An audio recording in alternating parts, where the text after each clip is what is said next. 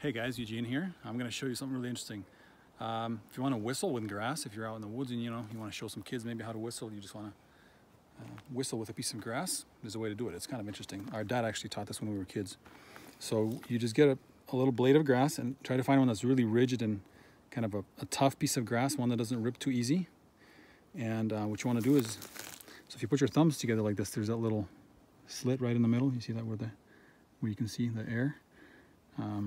You want to put this piece of grass up against your finger like this, pull it down right here, squeeze it down here, put this thinner eminence right there, squeeze them together, and then you want to pull it tight to where you can pull it tight with your thumbs by going like that, so that little piece of grass is really tight in there, and there's space on both sides of it.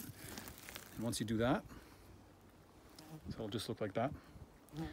Then you just blow right through that little space. Hold on.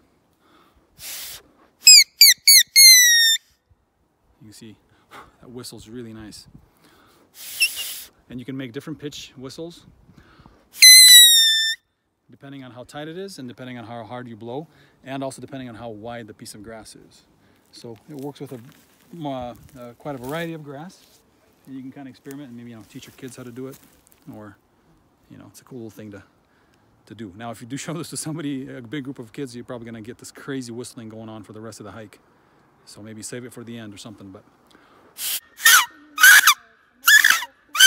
people might think that there's some butchery going on or something. Like, it sounds pretty bad, but it'll definitely get somebody's attention. So here we go. The other little thing about this too is sometimes you can see that the grass, it's a very small piece of grass here, but like this side of it has a little lip on the grass. You either want that going towards your mouth. You want the flat, sharp end going towards your mouth when you set it up, so that it can basically vibrate really fast from the wind. Oh. Hold on.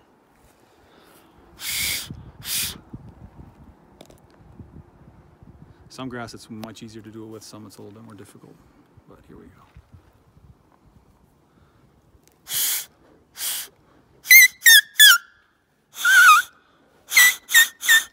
It's really loud, it's like really high pitched.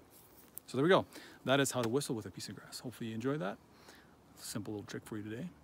Have a wonderful day. Praise God for everything. And we'll see you guys in the next video. Over and out.